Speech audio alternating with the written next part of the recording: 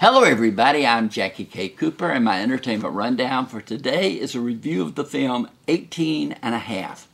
And this is a what do you think happened to those 18 and a half minutes that were supposedly erased from the Nixon tapes back in the Watergate era that were so incriminating, but supposedly they accidentally got erased and they were never found.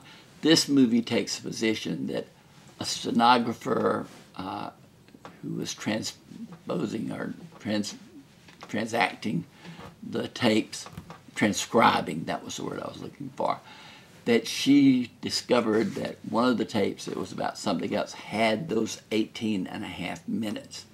And then what did she do with them, and you know, etc. It's all what if.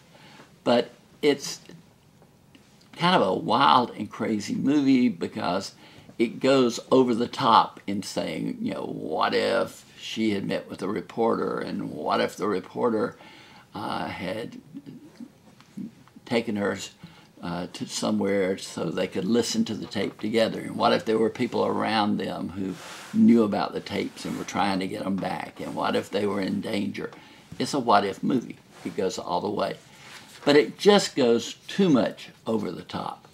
The best thing about the movie is the performance of Willa Fitzgerald. She plays the stenographer or transcriber, or whatever you want to call it. She was also the lead actress in the TV series Reacher last year. She played a policewoman, and she was fantastic in that. And she is the bright spot in this, although there are a lot of solid actors in it.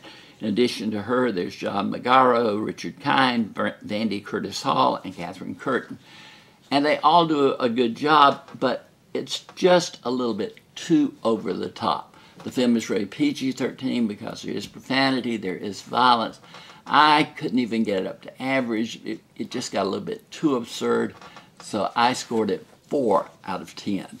So if you've always wondered what were the possibilities of what was on those tapes and where did those tapes go, this gives you a possible alternate scenario. But it's just, like I said, a little bit too wild, a little bit too chaotic, and it was disappointing. I expected it was going to be better than it was. 4 out of 10 for me.